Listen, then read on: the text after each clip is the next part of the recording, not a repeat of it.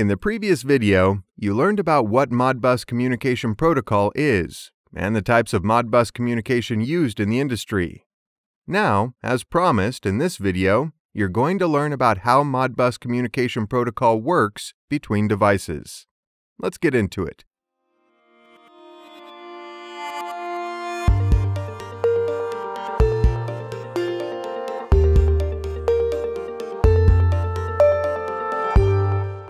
Before we get into today's video, if you love our videos, be sure to click the like button below, and make sure to click subscribe and the bell to receive notifications of new RealPars videos. This way, you never miss another one. Each Modbus message has the same structure. 4 basic elements are present in each message. The sequence and order of these elements are the same for all messages. This allows for easy parsing of the content of the Modbus message. A conversation is always started by a master in the Modbus network. A Modbus master sends a message, and depending on the contents of the message, the slave interprets the message and responds to it. Physical slave addressing in the message header is used to define which slave device should respond to a message. All other nodes on the Modbus network ignore the message if the address field doesn't match their own address. Modbus functions perform, read, and write instructions to the slave's internal memory registers to configure, monitor, and control the slave's inputs and outputs. Modbus devices will typically include a register map outlining where the configuration, input, and output data can be written and read from.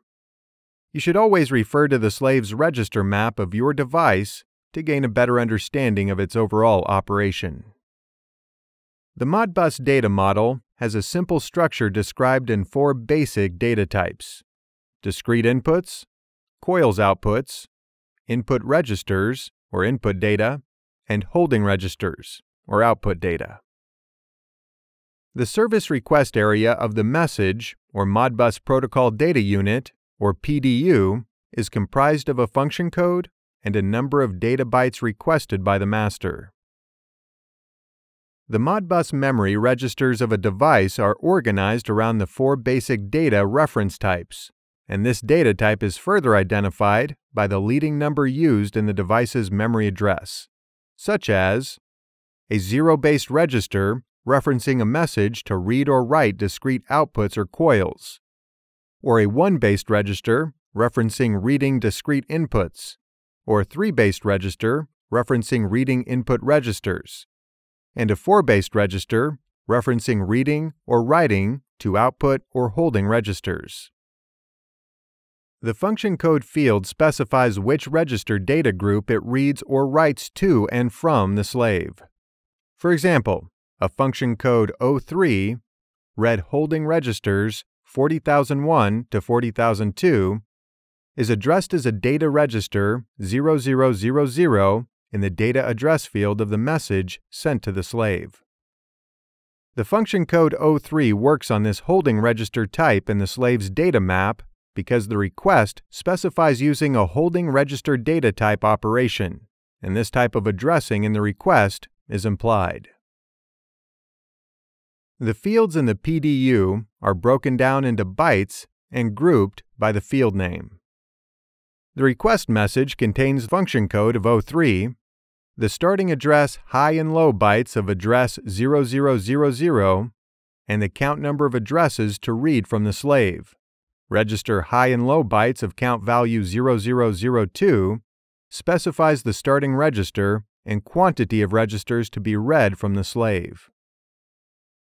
Example of a request to read the first 2 registers in the holding register area 0 to 1, register 40,001 to 40,002, and therefore, as another example, the holding register 40,108 is actually addressed as register 107 in the message data area of the PDU. Many of the data types are named from its use in driving relays. For example, a single-bit physical output is called a coil, and a single-bit physical input is called a discrete input or a contact. The function code field of the message will contain 1 byte that tells the slave what kind of action to take. Valid function codes range from 1 to 255, but not all codes will apply to a particular slave. This table highlights a subset of standard Modbus functions.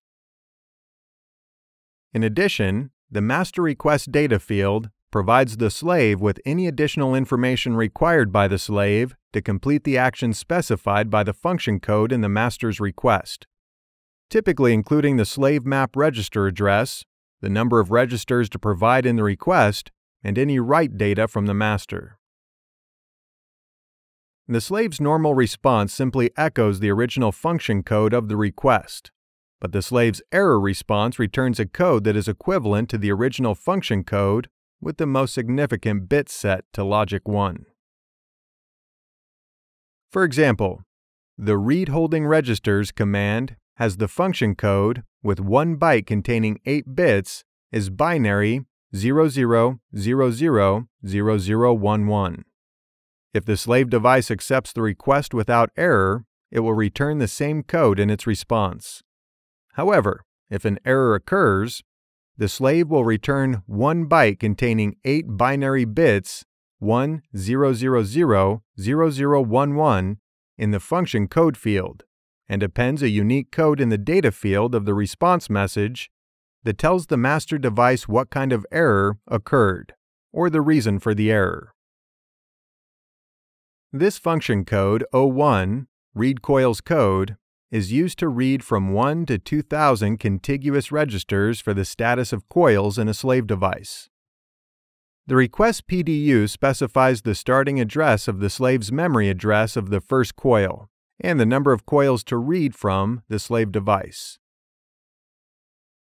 The function code O2, read discrete inputs code, is used to read from 1 to 2000 contiguous status of discrete inputs in a remote slave. The request PDU specifies the starting address of the slave's memory address of the first input, and the number of coils to read from the slave device. The function code O3, read holding registers code, is used to read the contents of a contiguous block of holding registers in a remote slave. The request PDU specifies the starting register address and the number of registers to read from the slave device. The function code O4, read input registers code, is used to read from 1 to 125 contiguous input registers in a remote device. The request PDU specifies the starting register address and the number of registers. The function code O5, write single coil code, is used to write a single output to either on or off in a remote slave device. The function code O6, write single register code, is used to write a single holding register in a remote slave device. The request PDU specifies the address of the slave memory register address to be written to.